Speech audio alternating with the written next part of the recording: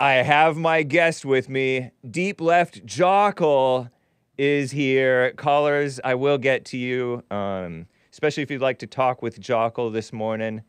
Jokl, DLJOKL over on X, formerly known as Twitter, and on YouTube. Deepleft.substack.com is his Substack. He was on the Hake Report in September of 2023 AD, and he was writing a book on the decline of the dissident right, the right wing, because we used to be large and in charge, and now we're fringe and extremists, and it's bad.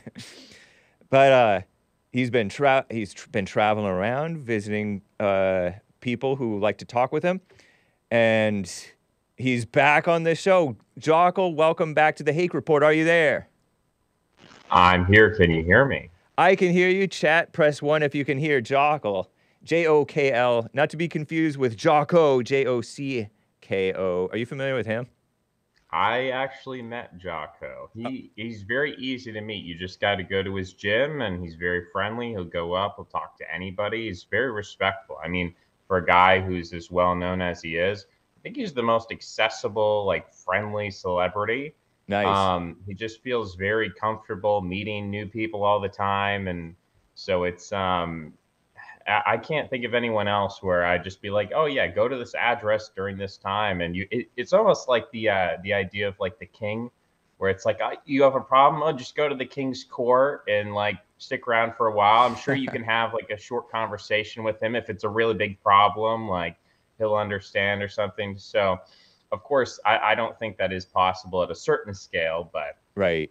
that interesting guy definitely kind of embodies those warrior virtues that he espouses. So kind of a cool guy, but I don't think he knows who I am because he's meeting like, so many people every day coming to his gym. But yeah, I Right. have actually met him before. So we are in a small world. Jocko Willink is a former like Navy SEAL. Oh, he's one of my competitors. I guess he's a fellow podcast host, and he talks about uh, it's good, or it's something like that.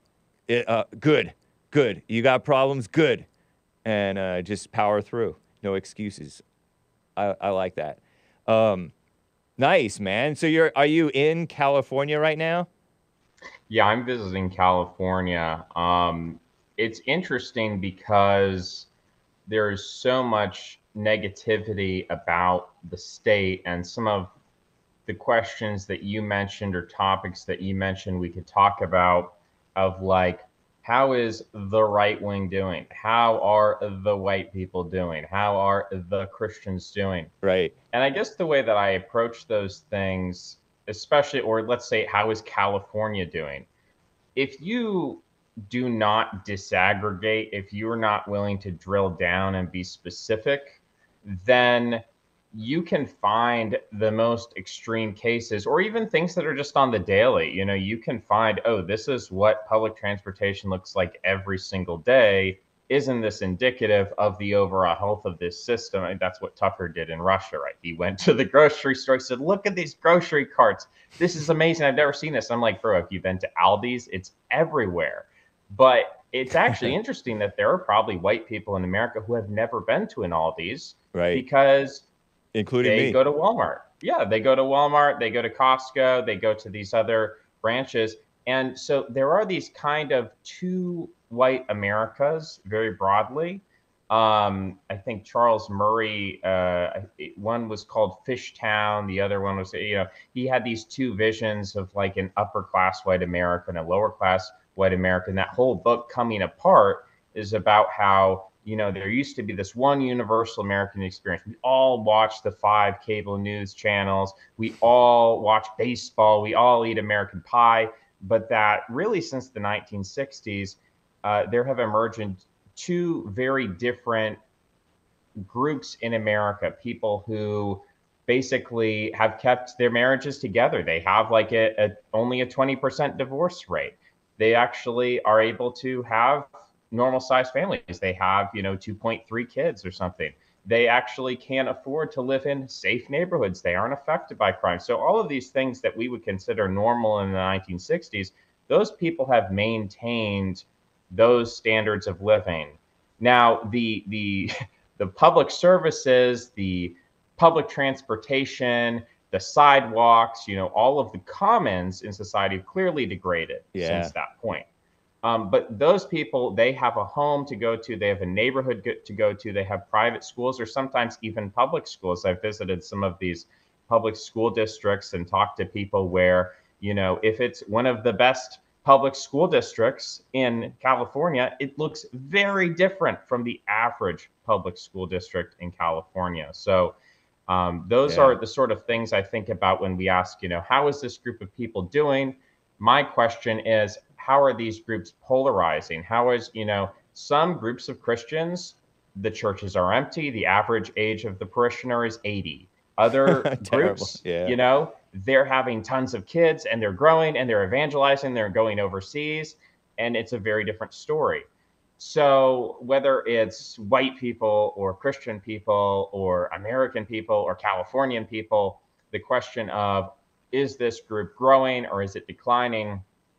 I think it's not entirely fair because we are so polarized on basically every single issue in society that it seems like, well, actually there's really two big groups of white people. There's two major groups of Christians. There's two, and we Yeah. can drill down further and get a finer picture. But that would be um, my basic response to people who are like, "Oh, California is terrible. Why would you ever visit there? There's no good people in California." It's actually, there are more Republicans in California than any other state. If you want to find a Republican just in terms of geography, walking around, if you had a vacuum and you were sucking up Republicans and just random people on the street, you would have more Republicans in absolute terms in LA than anywhere else, right? Yeah. So this is, if you're willing to filter, if you're willing to be selective, if you're willing to, um, I don't know, have some strategic thinking rather than just like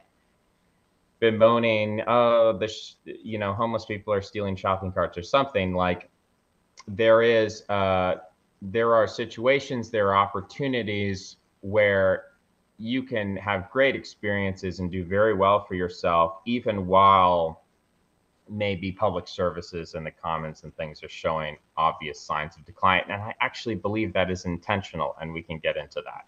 Interesting. Yeah, I've heard you talk about. Uh, before I had you on the first time, I think you talked about these zombies that are what many of the homeless people who are on drugs and over aggressive and entitled have become. Some of them criminal, and how that's driving out people to suburbs and beyond, and making suburbs out of stuff that used to be just boonies, rural, and how that used to be an unnatural thing. The cities are much more natural. And these real estate developers are kind of allowing it to happen because they're buying up that land. So they're making money off of the people who can afford to move out there and pay for all that stuff. So it's sort of a who could have predicted that type of scam almost. It's pretty interesting. Yeah, yeah. I mean, I still basically believe that. I would love to, Richard Hanania, who had that debate recently. I did a review for that on Substack with him and Curtis Yarvin. It wasn't really a great debate, but I don't think that was the point. I think it was just a networking event, and the debate is like an excuse for people to get together.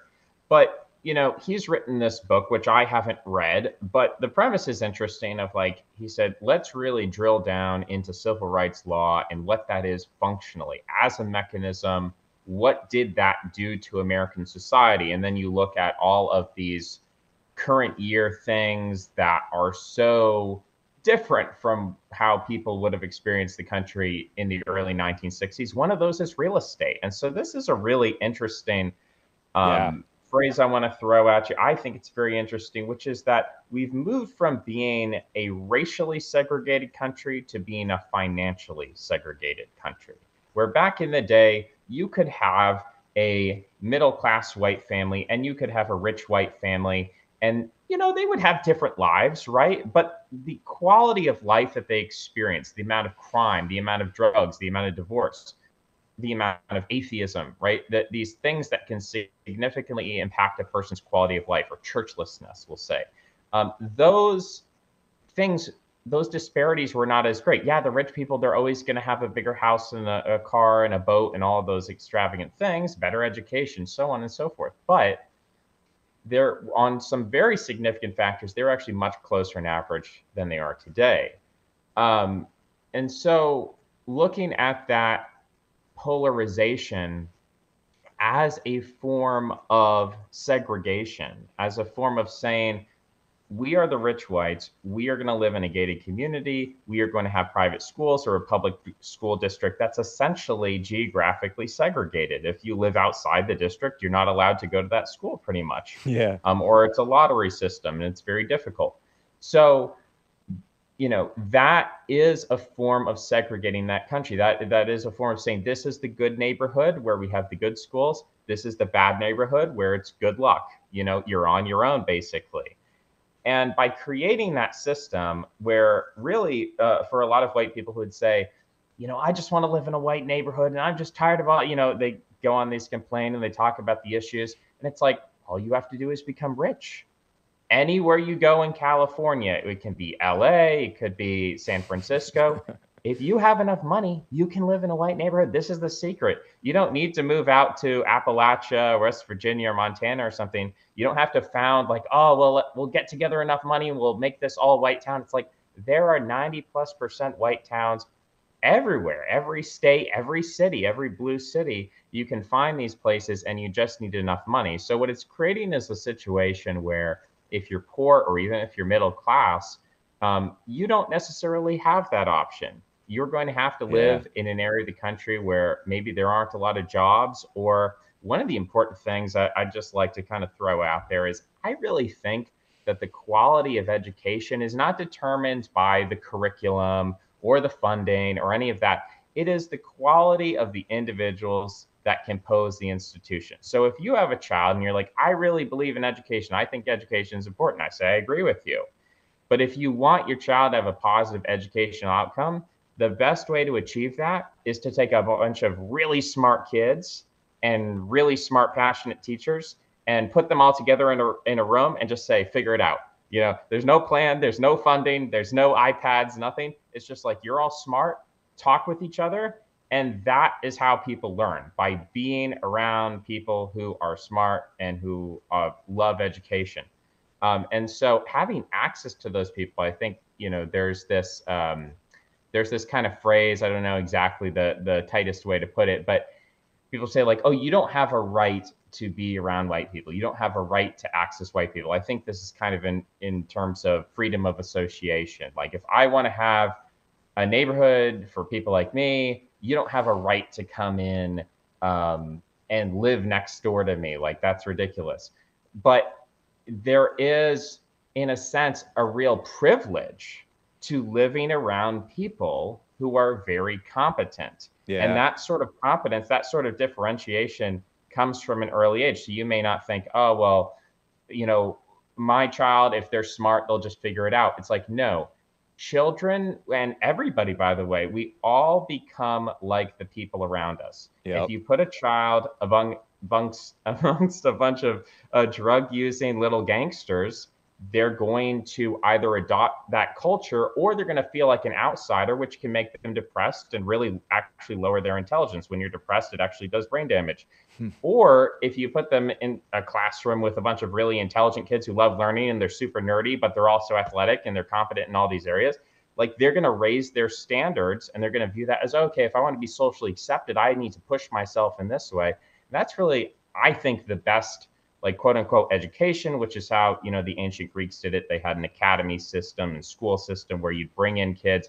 they'd be doing gymnastics, they'd be doing all these things. And the idea was like, let's get together all of the best families and all of the best kids and put them together. I could go on at length about that, but I want to give you a chance to interrupt me here because I'm going a million miles an hour, I think. I like the notion of freedom of association. And I think that this civil rights integration thing was not a good thing. There was this story that one of my callers, Asmodor, told me about, where his father moved the family when he was a kid out of the neighborhood as soon as the first black family moved into his Texas white town where it was safe to play outside and all that. And then later, as an adult, he returned to that town and it had turned into like a crime-ridden ghetto because although the first black family may have been relatively nice, by and large, they were allowed to just be criminals and not have their families together anymore. The parents married and all that. So the standards went down the drain. And so I think that was a destructive thing, this forced integration thing. But you're right that it's a privilege. The so-called white privilege is the privilege of being raised by decent parents. And for the most part, the whites know how to act in public, even if they're underhandedly not doing exactly right.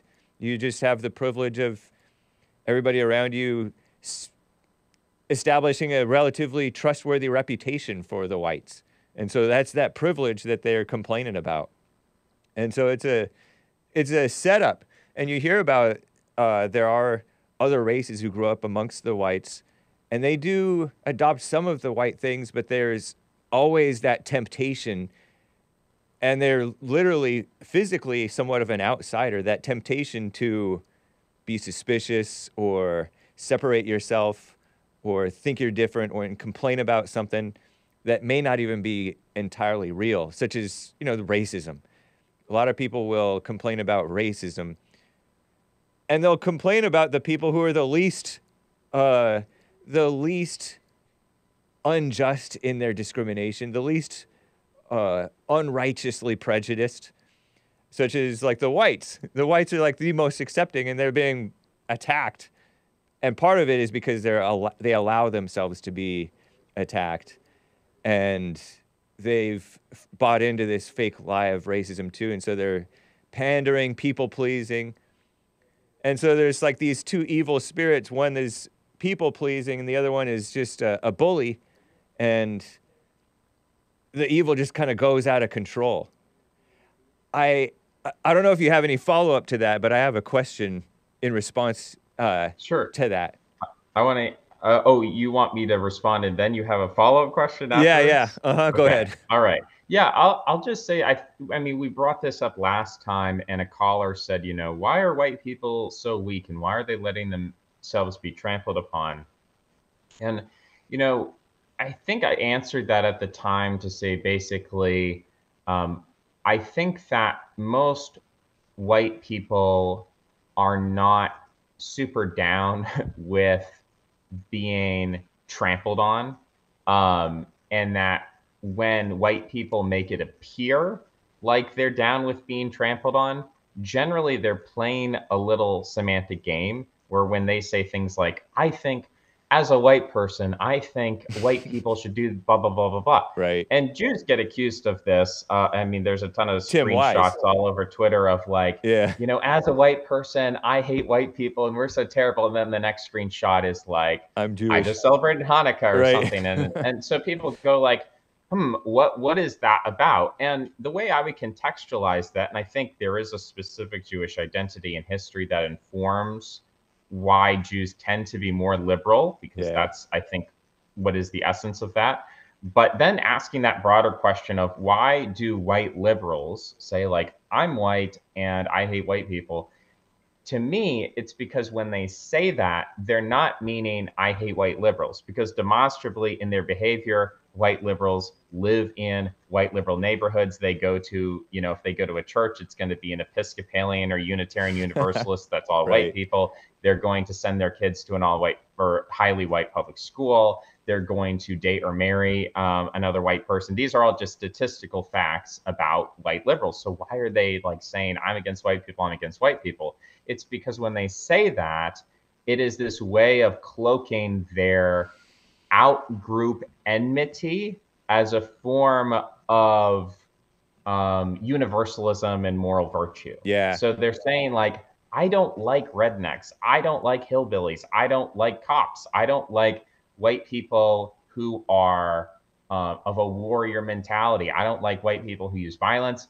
I'm a priestly person. I'm someone who likes the fine arts, maybe kind of androgynous or Yeah. over civilized, domesticated, whatever. And I'm afraid of, and my greatest enemy is that white bully, that white Chad, that white jock, that white Republican or something. That is the guy who is going to give me a swirly. Maybe some of these people are bullied, maybe some of them never were, but kind of on an instinctual level, they feel that their competitor in their niche is not a person of another race, but it's other white people who basically they're competing with for resources, cultural resources, sexual resources, for dominance. That is the contentious issue of our time. It's not actually. I really don't It's think the fundamental political division is like black versus white or white versus Asian or something like that. I really do think that the greatest degree of political hatred in this country has to do with the divide between liberals and conservatives, and that is a divide that has to do with class or caste in the sense of that division of priests and warriors and merchants. That's a very fundamental psychological, civilizational division that has to do with almost our body type, our facial features. Like this is something that runs very deep, and that in the past wasn't as pronounced, I think, and is becoming much more pronounced. so I agree in that a lot of that stuff is true, and it feeds into the temptation, and they're not really as self-sacrificing as they pretend. You're right. There is a self-righteousness. Oh, they say we, but they rather mean these other people. We need to do better. They're meaning these other people need to do better, or you need to do better. That's true.